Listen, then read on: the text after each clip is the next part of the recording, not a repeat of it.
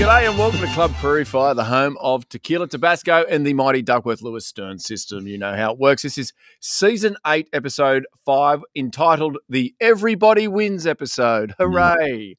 No winners? Well, that's what this podcast is called. Everyone gets a prize. The Aussies and the English went toe-to-toe in the T20 Ashes, and the result, well, courtesy of yet another wet day in Manchester, resulting in not a single ball being bowled, the series finished 1-1. Don't we love a tie, our two little cricketing nations? In 2023, the Ashes 2-2. In 2019, the Ashes 2-2. And of course, in 2019, England even tied their one and only ODI World Cup win. Another tie. Hooray for no results. We love them here. And even better than that, well, the Kiwis and the Afghanistanis, they didn't want to be outdone. So they had a full test match without a ball being bowled. And the rain, get this, it actually fell before the test match was even due to start. So, I mean, this is a new one for us. It's a great day. It's a great day to be alive. It's also a great day to have a cricketing podcast when there is really no cricket to talk about. So little to chat about, hardly any cricket played. So let's bring in our two living legends who can fill a rain break better than anybody. Englishman Michael Vaughan and Australian Adam Gilchrist.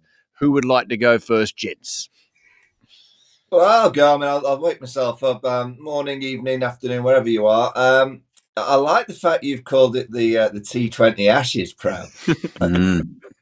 I like that. Is that new to the game? Does the rest of the world know that the T20 series? I have not come up with that, Vaughany. I think that is doing the rounds, and I assume that this series we're about to see is about to be the ODI Ashes.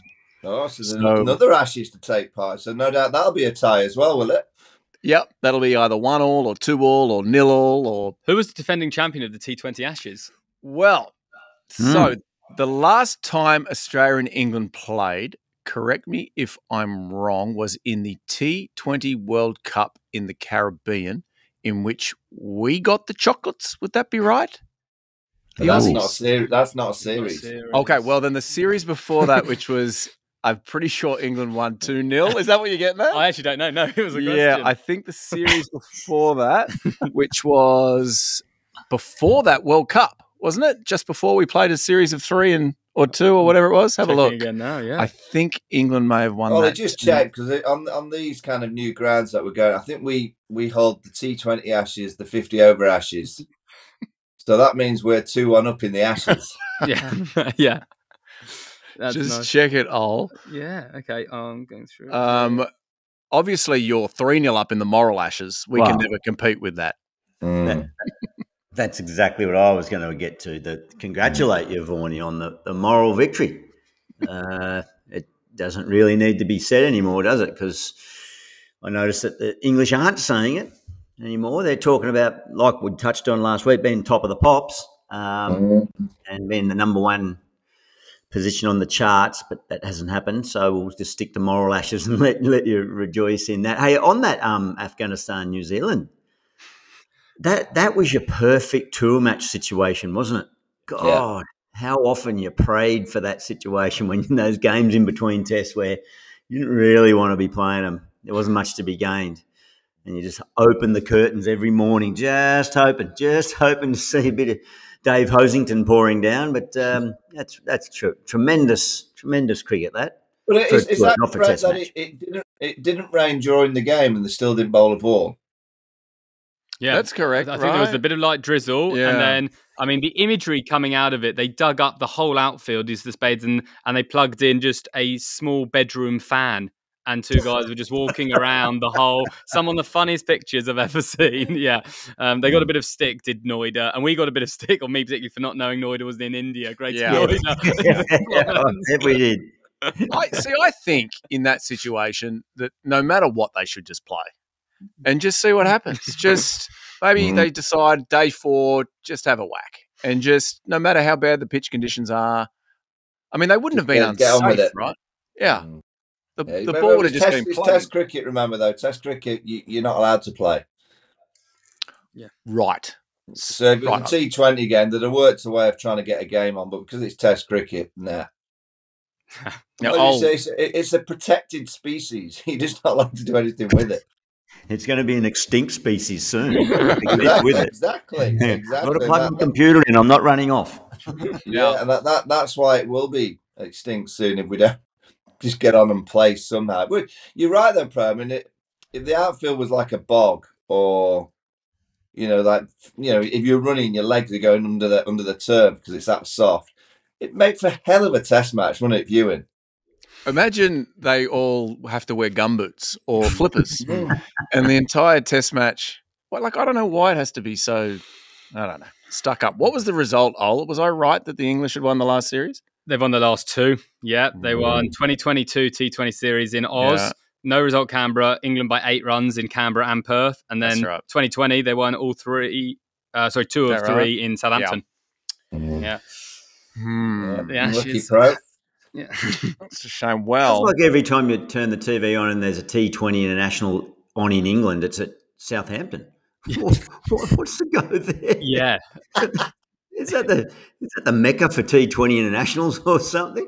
Well, I think that's where you blokes, that's where you started the rot for us in 2005, wasn't it? A T20 international down there. Very good. 100-run win. Yeah. That's where we take all teams to Southampton T20. Was that prior to that test? It's like taking it to Galatasaray in the Champions League away. Middle of Turkey. So was that prior to that to the Ashes? Yeah, that was early doors. Yep. The second ever T20 international. Oh, Michael Vaughan. I think I might have not contributed. It's a golden duck for Vaughany, captain, but came in at 5. But England posted 179 for 8. Australia all out for 79.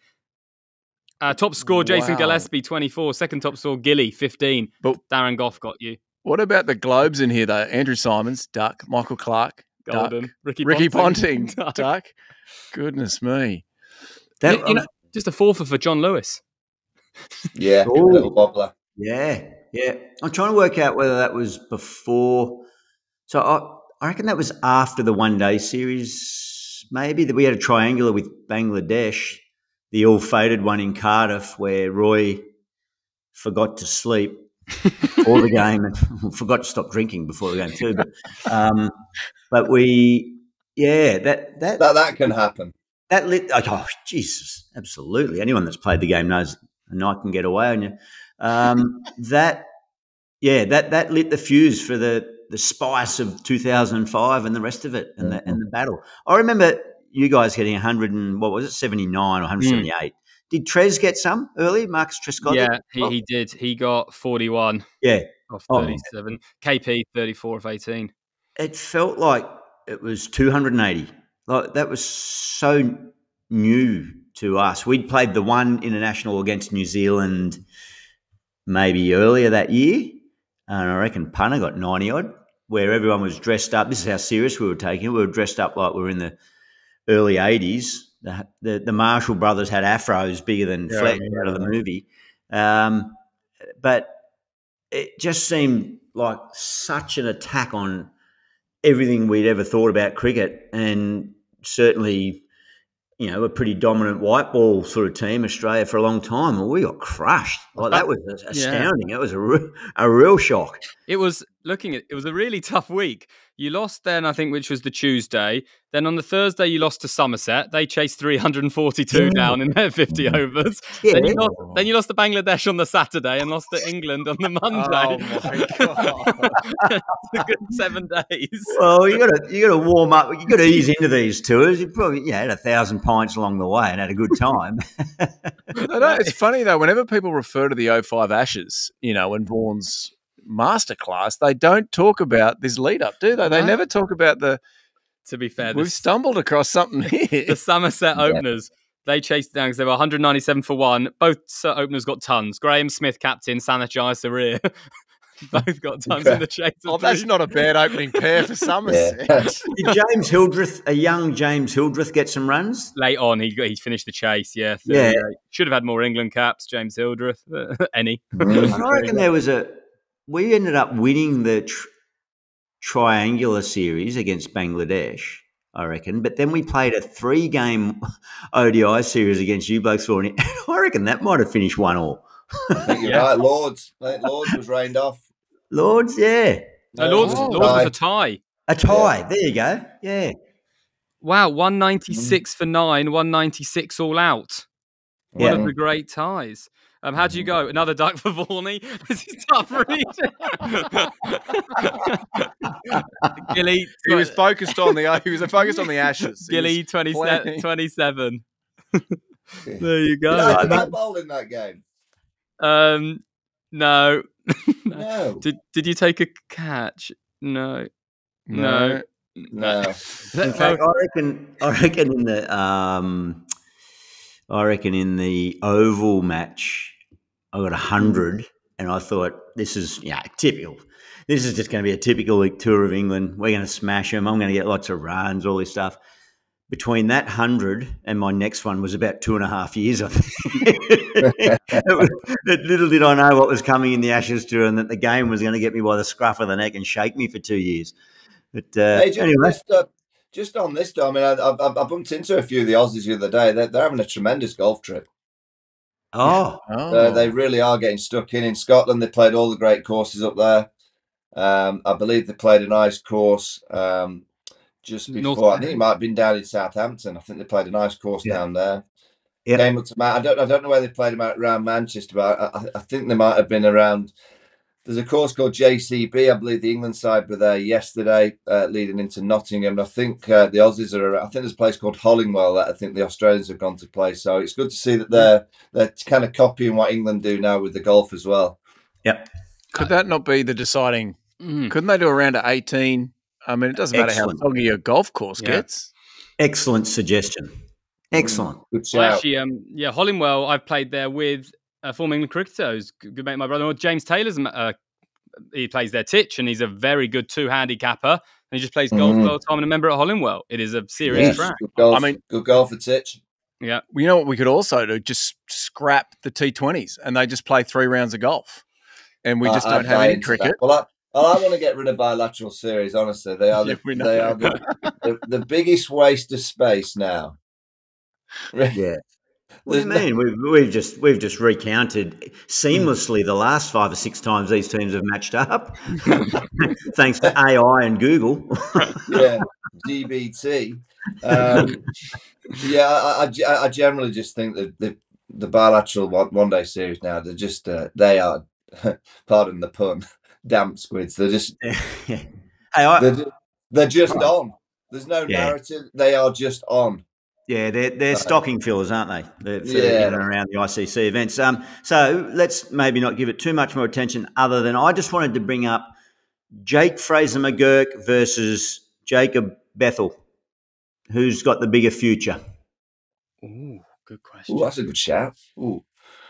Saw a little taste of both of them, didn't we, in that series? Mm-hmm. Yeah, I mean, this Jacob Bethell's good. Very, very good. He bowls handy left arm spin, brilliant fielder. Yeah. Jake Fraser berserk, as they say. He's a gun, isn't he? He can launch it. I will say about Jake, I think he's got to understand the gears a little bit more. Yeah. And I think over time he'll understand that you can't just play in 15th gear in and around the quality bowlers that he'll face. But he's certainly got a huge talent. Yeah. So who are we voting? I think both of them are going to be around our kind of chats, particularly in white ball cricket, for a long, long time. I think Ricky Ponting this week came out, didn't he, to speak about Jake Fraser McGuirk and saying he will be could be a threat in all 3 formats. Careful how you clip that statement up about Ricky there. Make sure that you let it flow and don't cut it off at the end of the first line. But I think actually it's probably silly of us to speculate who's going to have the bigger career because they're both exciting talents, and that was probably the highlight of that moral victory to England in the drawn series. That those we got to see that little taste of the talent that is before us. So that's exciting. Absolutely. No, and I hate to be a stickler for the rundown. Yeah, I hate to, but I still have to introduce Ollie.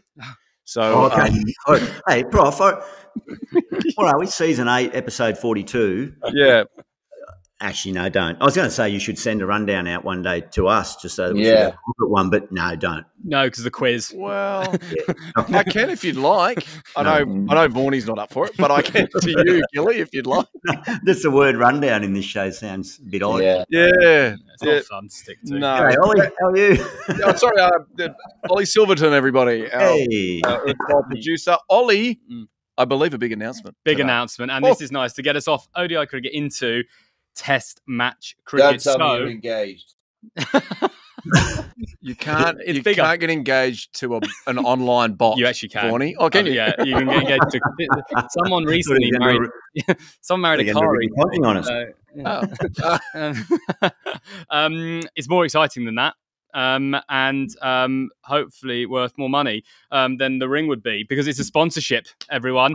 It's the one and only Cricket Australia Travel Office. They have come on for this next, well, we've got 3 episodes in this patch, then we're doing 12 over when Vaughany's over in Oz for the whole summer for the Border Gavaskar Trophy. So one of the biggest rivalries in sport, bit bigger than the bilaterals, and they are the best people to go for your priority seats, your hotels, everything.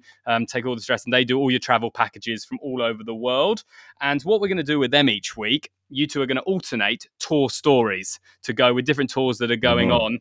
And because they've just released these packages for the Border Gavaskar Trophy, Gilly, they wanted to hear from you first of a classic moment when India were touring Oz. Any time in your career can be about the opponents, about something in your team, but something there that's linked to the Cato, as they're known, Cricket Australia Travel Office. Oh, wow! This is getting serious. This is outstanding. This is everything we've hoped for and dreamt of. It is a sponsor, but even better that it's an organisation in and around the game we love, and they do what we have all been fortunate to do, and that's tour around the place and provide travel packages. Exactly what we were targeting. So perfect fit. India and Australia, the rivalry. So do we need to have it specific about India here or us over there, or no? I think this week they were looking at potentially India in Australia, because that's what's coming up. I think next week Vaughany might be touching on Oz in England, because that is also going on at the moment. No, that's where India have won the last 2 times in Australia. Just to let you know. Oh, sorry, Vaughany. It's actually Gilly's story that we're trying to. You're next week, mate.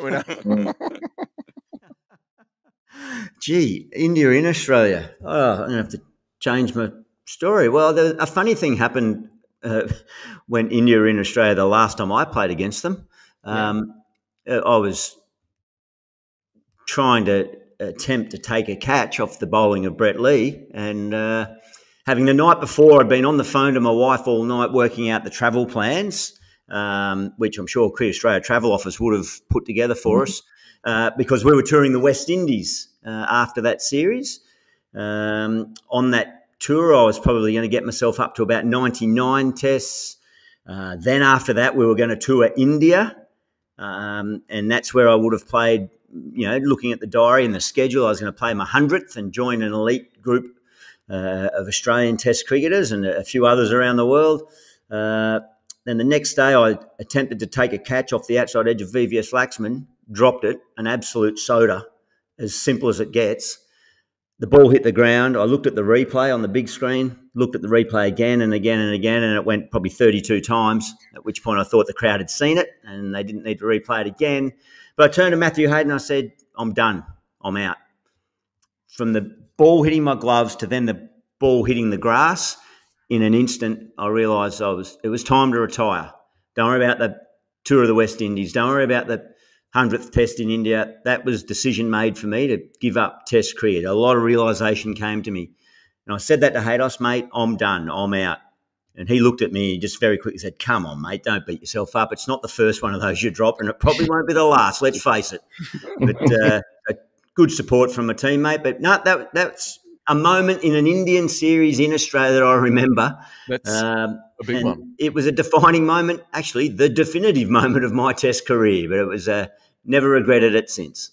Yeah, I'll be honest. I was hoping Haydos's response was going to be a good decision. About time. Yeah. Well, it's probably exactly what him and a few others, particularly Brett Lee, who bowled it, were thinking. Does VVS Laxman know that he ended your career? Have you ever had that chat with him? I don't know that I have. I don't know. I'll have to try and get a hold of him and let him know. Oh, I don't think he would. No. That'd be good to do on the pod. Thanks for coming on. You ended my career. Yeah. Well, I mean, that is an amazing one to start from for the that segment. Yes, so very good. Thank you. And remember to get your tickets. It's cricket.com.au/travel, or you can call 1300 133 232. Look forward to Vaughany's story next week already. Very, very good. Now, obviously, that is big news. Big sponsor. Oh, rebrand. Look at us. We're absolutely flying. And Vaughany, I wanted to thank you for dressing appropriately. Yeah. I know that you know that this is now a very serious podcast, and you do look very dapper for it. Is there, I'm assuming there's something else going on today. Is there something more exciting? Nope.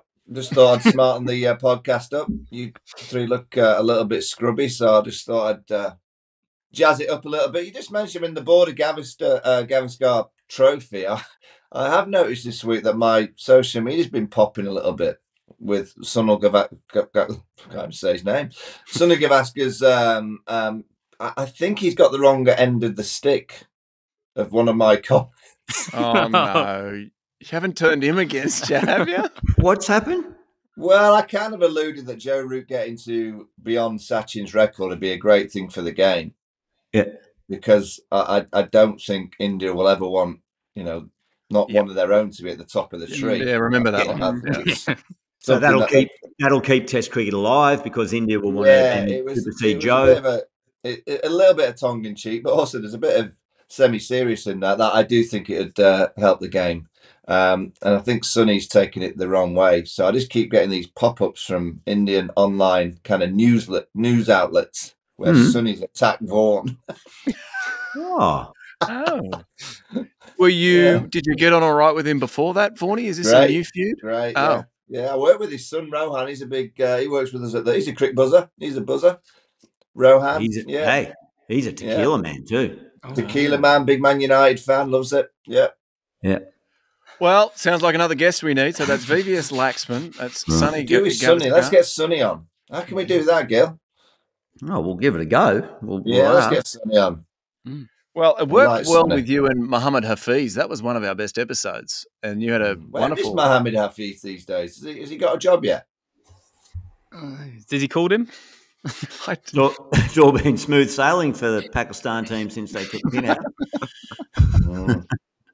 Apparently, when they play England in October, word on the street is that Pakistan want to take England on a green top. So England are going to go to Pakistan. I don't know where the venues are. They keep swapping and changing it. But the whisper is that Pakistan believe that the way to beat England is on a green top. Well, interesting. Mm-hmm. Yeah. Different tactics Dizzy's taken over there. Just try and get the ball zipping around. Because they got no spinners, they said, didn't they, after their Bangladesh defeat? So I think I'd be thinking more. More a bit of tweak. Well, out of the box thinking. You never know. That's how Bazball was born. Yeah, that's what I was thinking. Dizball. Well, let's talk a bit of Jizzball. Dizball, Dizzy. Jizzball. Jizzball was Jazzwal, wasn't it? Jazzwal was Jizzball. Yeah. Then you had Gilball. Yeah, that's right. Obviously, that man, Brendan McCullum, he white ball coach now.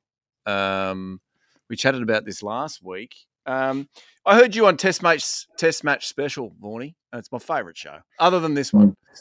And you were saying the two things the ODI cricketers need to work on. Number one, fielding.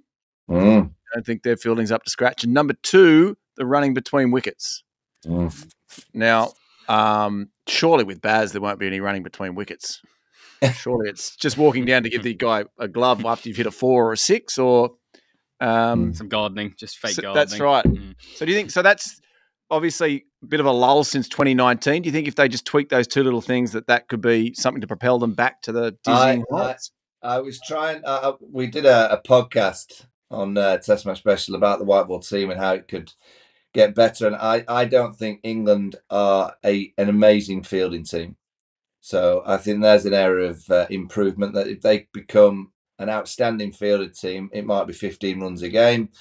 I don't think there is any data in terms of how many runs a great fielding team saves or protects. So I think they can get better at fielding, and also running between the wickets. I reckon you can nick another 7 to 10 by running between the wickets that little bit more dynamically. So the strikers, every team's got players that can whack it. Every team's got all the different skill sets now. Most teams has a left armer.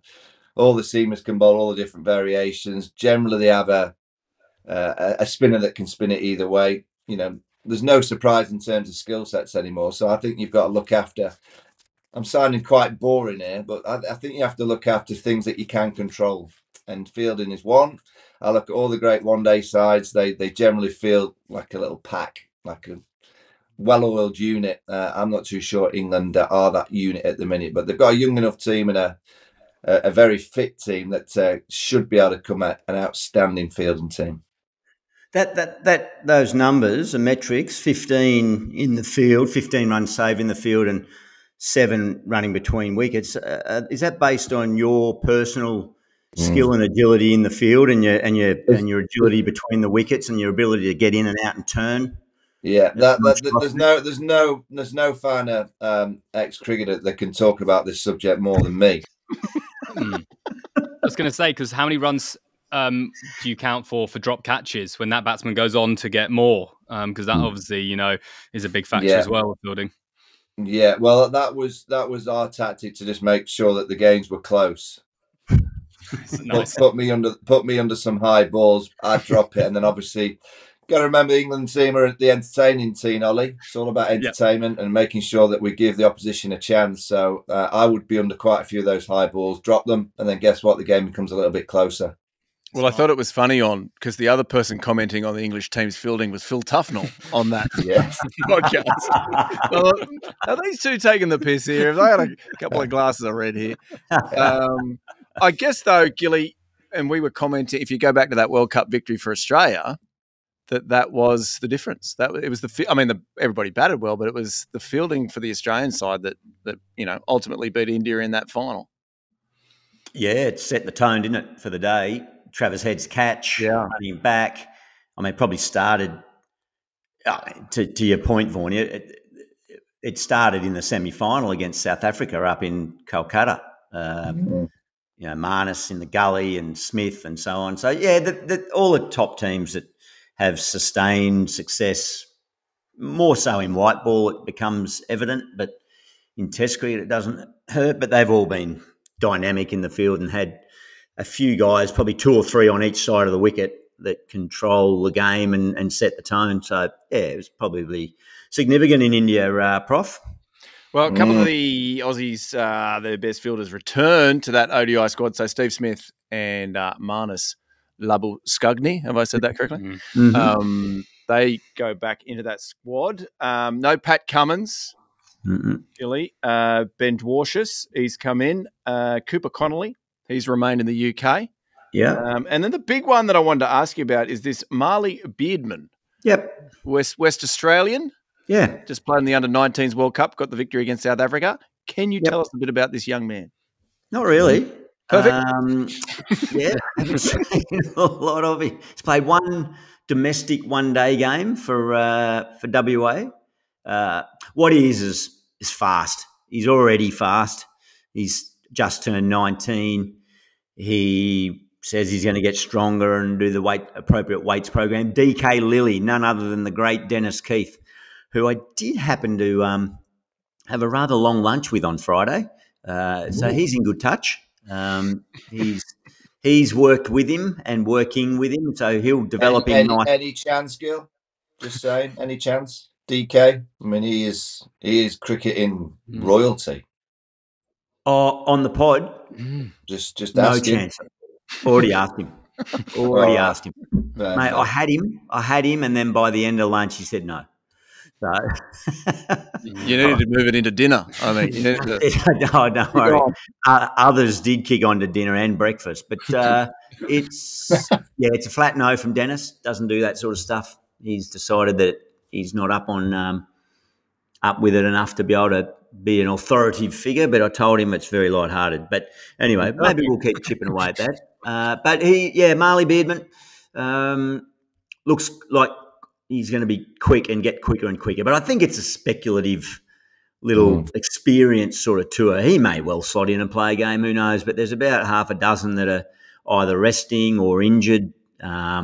Lance Morris has been left to stay, here in Perth and just get himself right for the summer. So good on Marley. Exciting times. One to watch. Ollie, just check him. I think England are the team that picked players from nowhere. So Australia copying England, is that right? Yep. No, that once again is taken. So it's fine, but it's not original. But well done there. Let's look at the England squad, because there's no Joss Butler. So Harry Brooke Vaughany comes in as captain, and we see Joffa return. Brooke Ball. Liam Livingston's on form. Ben Duckett, friend of the pod, rumoured to be the opener again. I think it's only 8 times he's opened in the last 8 years or something like that, ODIs. He's put Matt Potts on the back of a 9 for 1 innings. But on our lesser known person, John Turner. Can you tell us a bit about him, Vaughany? This ball's quick. Quick? Like real quick? Yeah, he bowls sharp. Does John Turner, plays at Hampshire. Yeah, quick bowler. Another one. John Turner. And of course, Jamie Smith, who this week has been compared to a very own Adam Gilchrist. Oh, yes, I saw that. Yes. Old Paul Collingwood coming out on Jamie Smith. You go back to the days when Gilchrist used to come in at number 7 for Australia. It sucks the life out of you as the opposition when someone has the ability to do something like that. He's shown in his short test career some great skills, and he's certainly an entertainer. You could see everybody in the crowd just wanting and willing that partnership to carry on. There you go. Can I just say it's actually our thing to compare new cricketers to Gilly. So if England could stop doing that, would you say if that's right from Collingwood, well, maybe England are copying Australia, perhaps. But I don't think so. No, because you copied Jack Russell. We roll the dice. We roll the dice on Marley Beardman. Why is Archie Vaughan not in the England team? Mate, segue.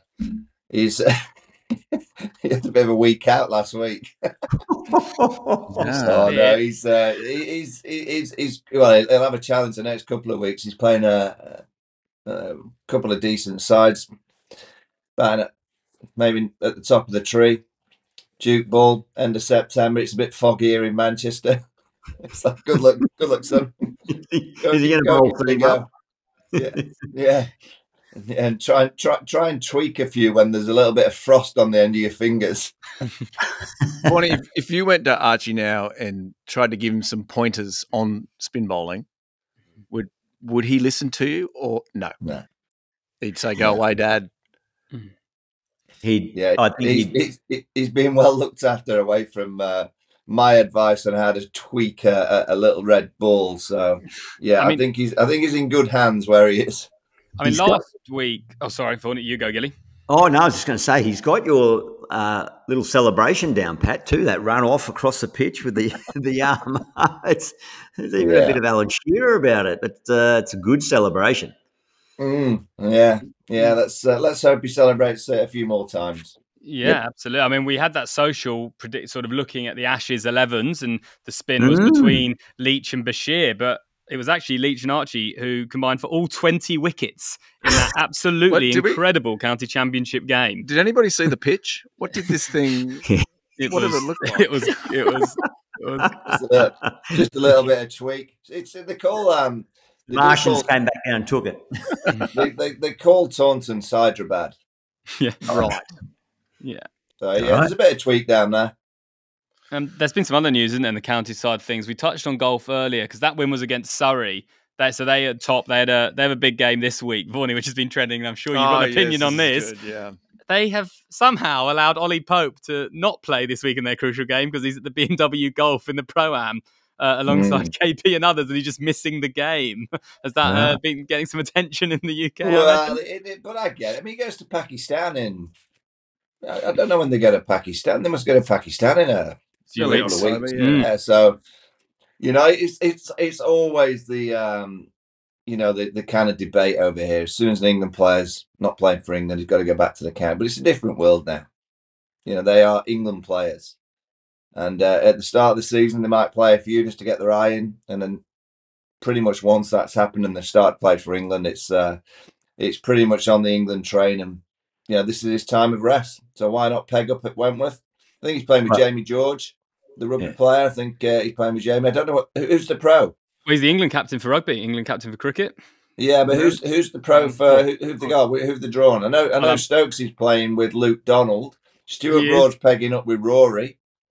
Yep, that's right. I'll have a quick look here at the pro groups there. Now I'm conscious of the time here, Vaughany. I know that you've got some. Yeah, I've got to go to London, guys. Come on. Yeah. So I just want a quick prediction. Let's just do the first ODI. What, the golf? You want to do the first then three? We'll be no, back. Not the golf, Vaughany. We'll be back. We'll be back after the first three. So first ODI is tomorrow at Trent Bridge. Who's going to win it? This is probably pretty pointless. The day after. I think it's Thursday. Yeah, but we're pretending. I see what you've done there, pro. Yeah. Clever. That's clever. We nearly got away with it, Vaughany. Right. I want a prediction for the first three ODIs. Where's the second and the third one, Ollie? I haven't looked that up. There's 5 of them. Yes, but we're back on after 3. Trent Bridge, Headingley, Durham.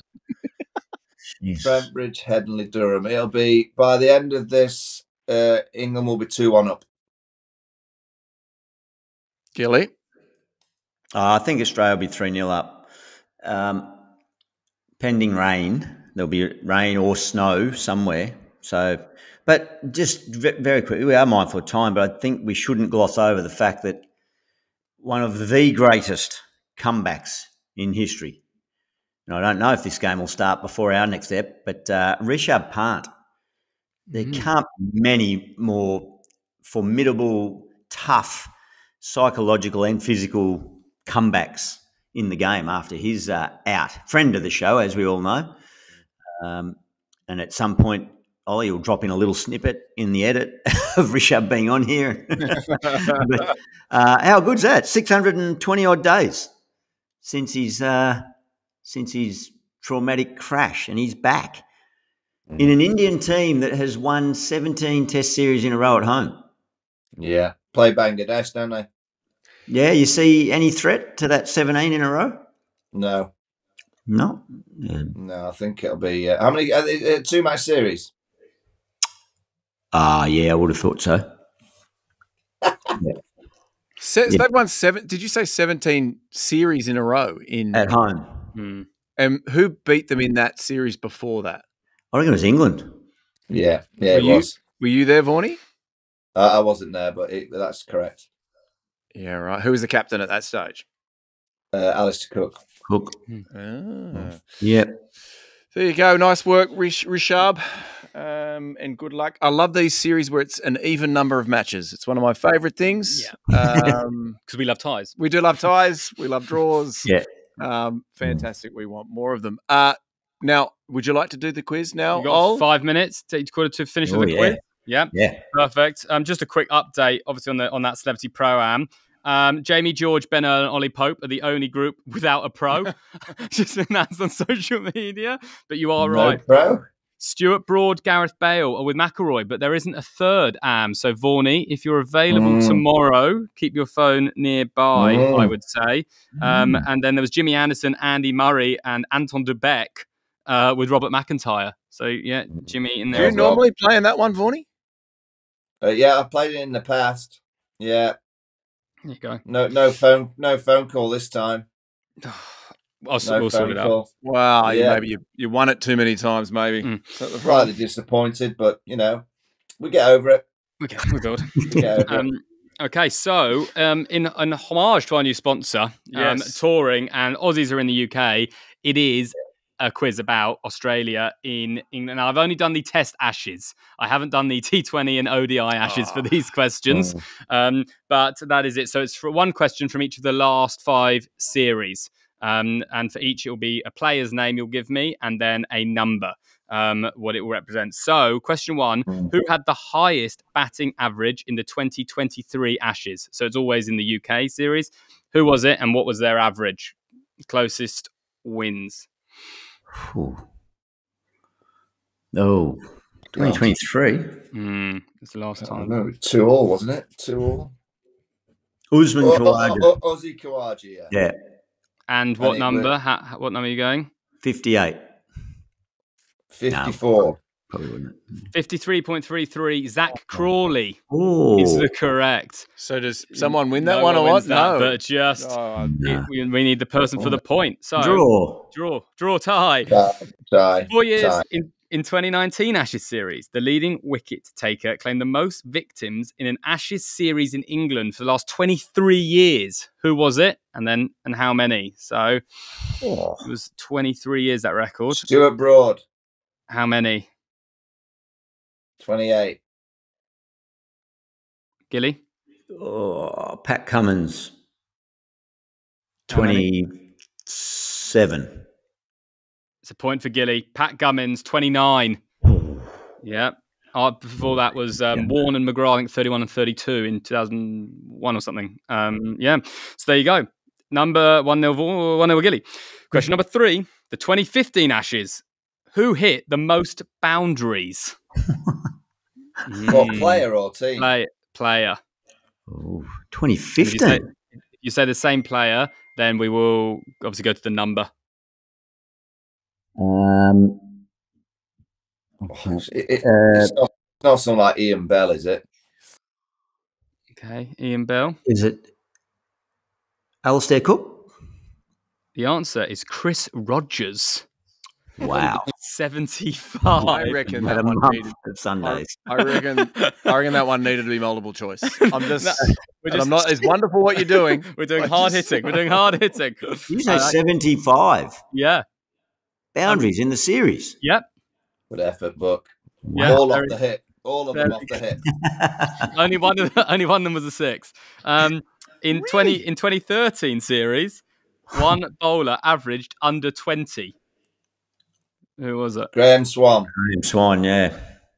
He was just over 20. Ryan Harris. Oh, 19.5. I genuinely think multiple choice. I thought these guys were really good. They went on to a 1-0 lead. Yeah. Normally we do higher or lower yes, to make it easier. Yeah. But just first one. But it's a good note. 2009 final one. Ashes series. Australia scored the 6th highest total ever. What was it? Closest wins. 2009 Ashes. 631. So 629. 631 is closer, so we got a tiebreaker. It was 674 in Cardiff. Another tie. The week of ties. Another tie. So the last that game in Cardiff was a tie. It was. Yeah. Draw in the end. Yeah. Right. So for the win in 2005, I knew we'd come to this series, the classic. Yeah. England had 4 of the top 5 run scorers, but who was the top Australian? And if you say the same name, we need the number. Ricky Ponting. Michael Clark. Okay, both wrong. So what's the number for the win? This is great. Who was it? Hussey. I mean, Hayden. No, still wrong. What's the one? Give me the number of the top runs for the Australian. This is great. He's about 300. Yeah, 300 from you, Vaughany. 284. The answer is Justin Langer, 394. This is correct. Gilly, was that the win? Ding, ding, ding. Congratulations, Gilly. You limped across the line. What a wonderful victory. Well done, Career Australia Travel Office, coming on board for such a well-oiled machine. What are you going to do if you've just tuned in for the quiz? I know a lot of people do come on only for the quiz. What do they got to do to support the travel office, get their cricketing travel needs satisfied? All packages, flights, hotels, everything. Then head to their website. And luckily, their main segment is story time, not the quiz. I just tried to get creative. cricket.com.au/travel for that. Very, very good. Thank you, Ollie. Can you just speak to the boss of Cato just to ask, can I have 20,000 tickets for next year's Ashes? That should be fine. Yeah. Just for friends and family. Vaughany, is friends. They want to come and see the victory. So yeah. Oh. Okay. Are they? You got a lot of Aussie mates. That's great. Right. That was Club Prairie Fire. You can find us at Club Prairie Fire everywhere. That is YouTube, TikTok and Instagram and X. Yeah. And X, get on, follow us, tell your friends, tell your family. All that's left to do is the man of many tequilas will give us a toast. Yeah. Adam Gilchrist, over to you. Oh, cheers to Cree Australia Travel Office. Yeah, good shout, Gil. Absolutely. Pleasure to be on board with you. Long may the ticket purchases be high for you. Cheers. Absolutely. Cheers. Cheers, everybody. Well, first of all, thanks for watching. But if you liked it, give us a like or hit the button below to subscribe. That'd be great.